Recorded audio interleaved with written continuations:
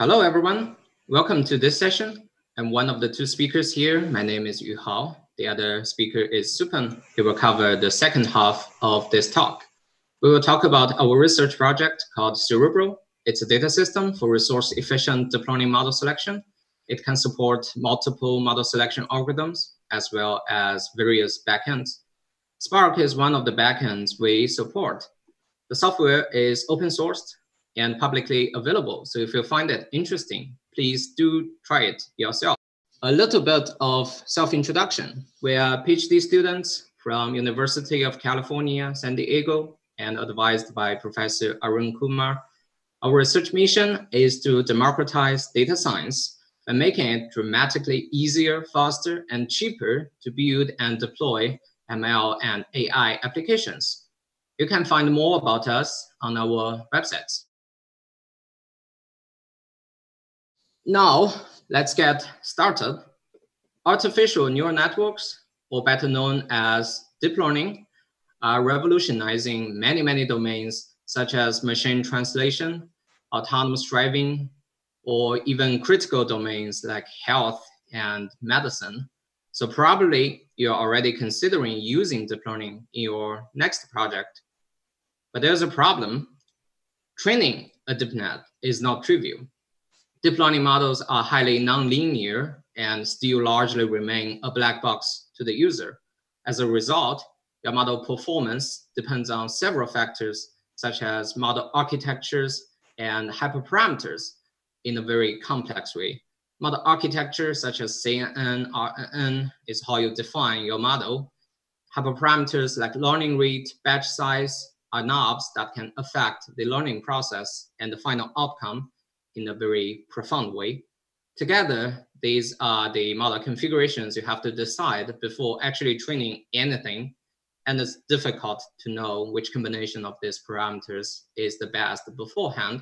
As a result, you often need to run model selection and hyperparameter tuning on a trial and error basis. For each model config, you will need to train one model. Later, you can pick the best model. And the number of models you need to train quickly explodes because you have so many choices. That's one pain of deep learning. You don't just train one model, usually you have to train dozens, if not hundreds of models. In this example, we have model architectures, batch size, learning rates, as well as regularizations to train. Although we have only 4 choices for each of them, we still end up with over 200 models to train. And the training could be very slow. It can take days to just train one model, let alone 200. We desperately need speed.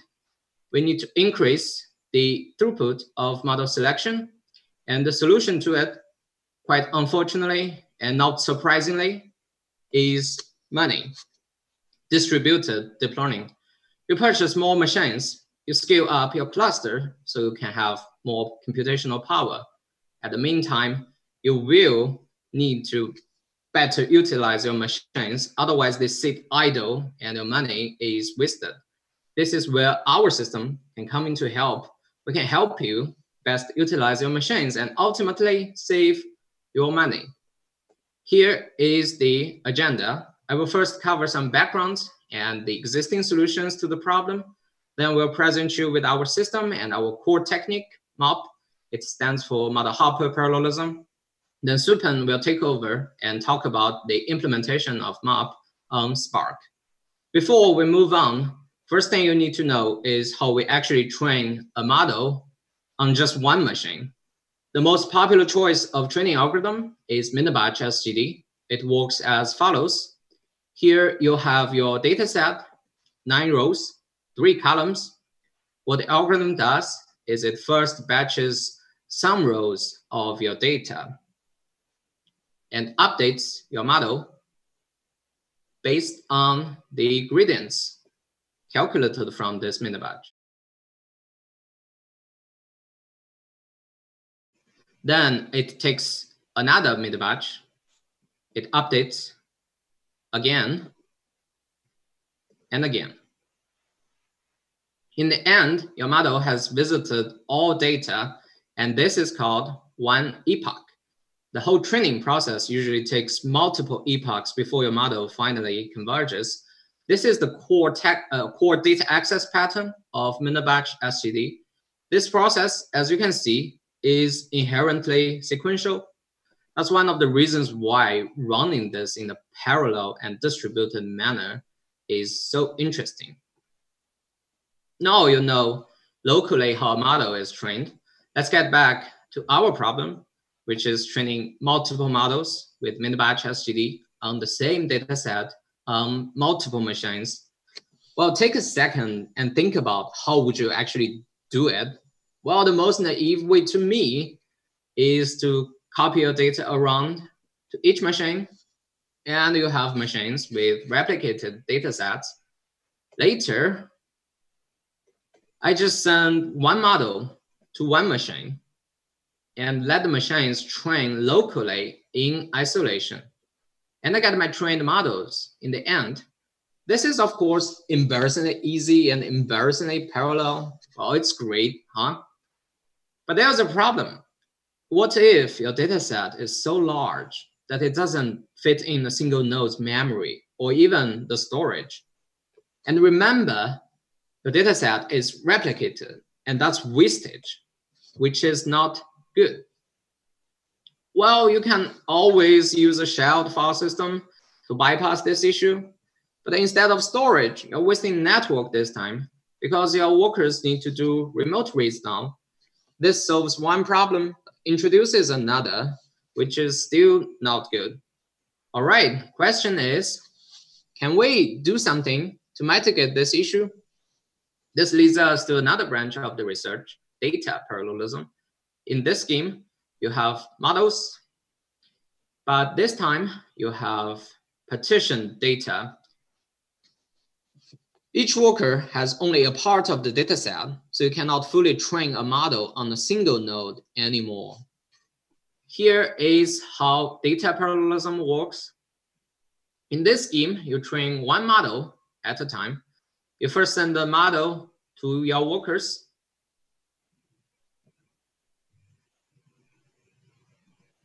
And the workers train the model with their local data.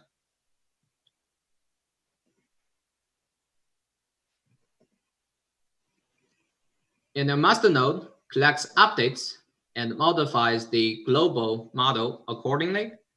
This process then repeats. There are several flavors of it. If you collect updates only per epoch, then it's called model averaging. Unfortunately, model averaging can have serious convergence issues as it's not equivalent to sequential SGD anymore.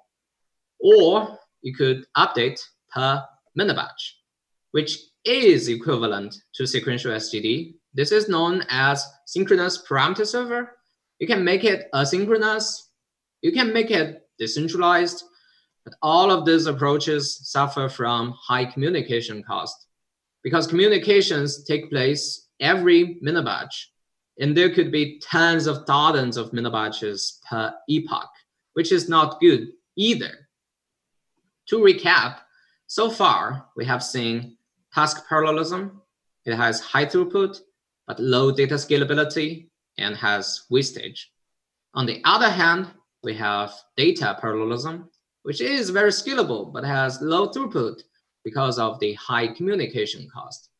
A natural question is, can we combine the advantages of both, but somehow leave the disadvantages behind? The answer is yes. The result is model hopper parallelism and Cerebro, our software system that implements it. It has high throughput, high data scalability, low communication cost, no storage wastage, everything you want in one box. The secret to it is model hopper parallelism, or MAP in short. It's a new type of parallelism that combines the benefits of task and data parallelism.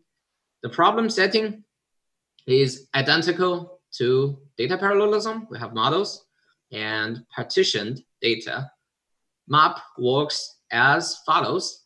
First step, we allocate one model to one worker, just like task parallelism. And we train the models on the full local partitions, just like model averaging. This is what we call one sub-epoch. Next is the key to everything, and the reason why this is called model hopper. We hop the models around and resume training on the next workers. Models get updated, and we hop again. At the end of the day, you can see each model has visited all data in sequential manner so that they can converge fast. This whole process is equivalent to one epoch.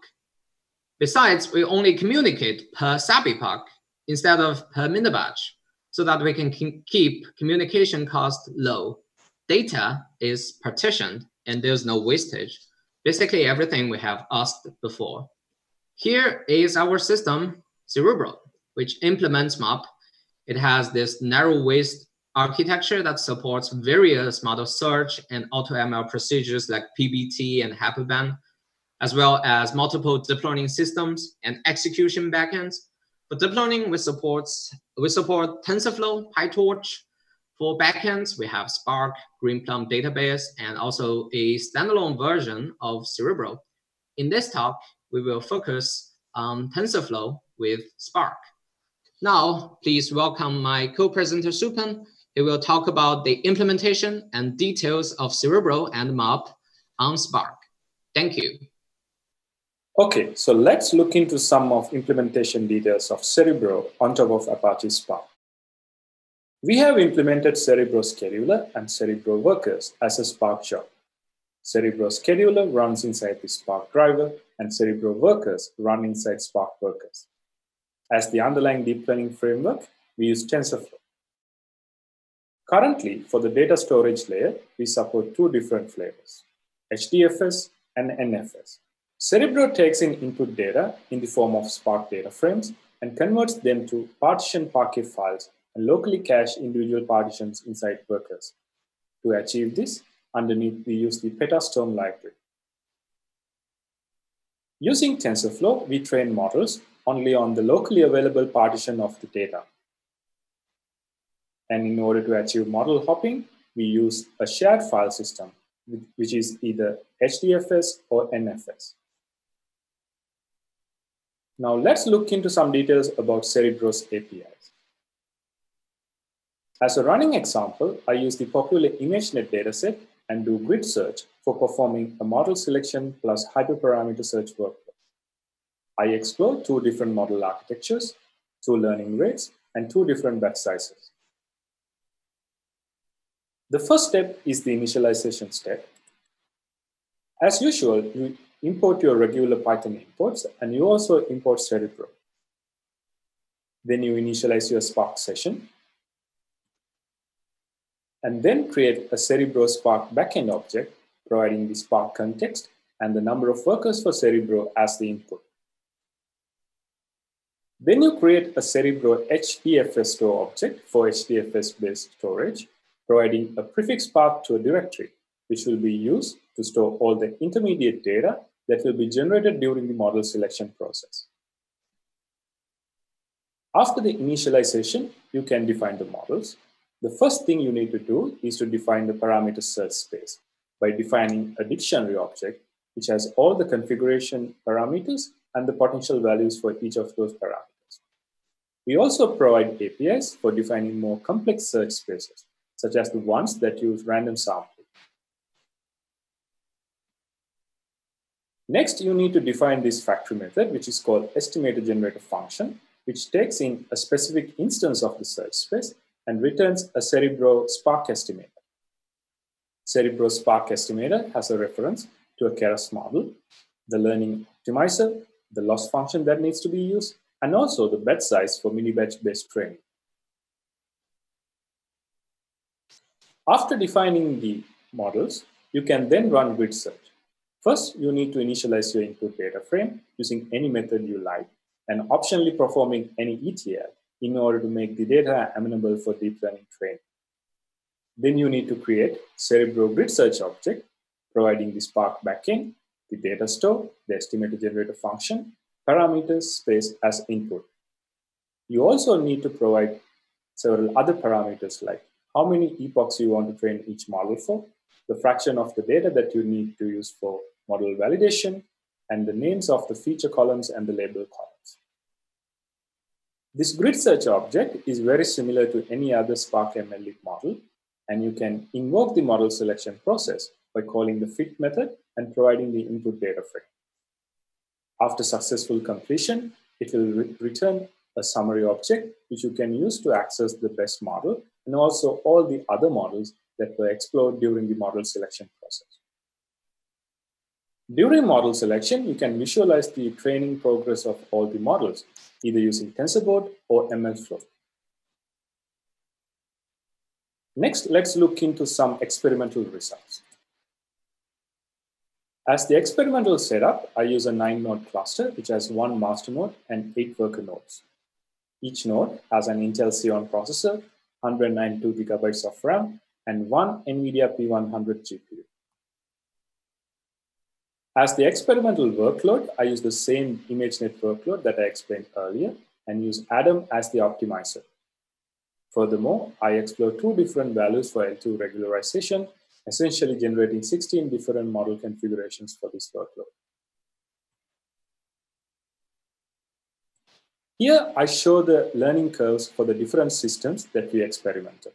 The x-axis shows the epoch number, which ranges from 1 to 10, and the y-axis shows the top 5 validation error, which is the standard metric for evaluating models trained on ImageNet data. Cerebro standalone is our version of Cerebro, which directly runs on data files that are available on the file system. In terms of convergence, we see TensorFlow model averaging converges very poorly, as expected. Forward converges better than TensorFlow model averaging, but slightly worse than other systems. The reason for this is its high effective millibatch size. All the other systems, TensorFlow parameter server asynchronous, Celery, which is the task parallel system, Cerebro standalone, and Cerebro Spark converge similarly. In terms of per epoch runtimes, we see TensorFlow parameter server asynchronous takes around 19 hours to complete 1 epoch of training of this workload. Forward takes around 5.42 hours. The reason for high runtimes of these systems is their high communication overheads. All the other systems complete this workload in a relatively low runtime, around 1.7 to 1.9 hours. However, it should be noted that even though Celery has low runtime, it has a storage footprint which has a blown-up factor of 8x. And even though TensorFlow model averaging has low runtime, it converges very poorly.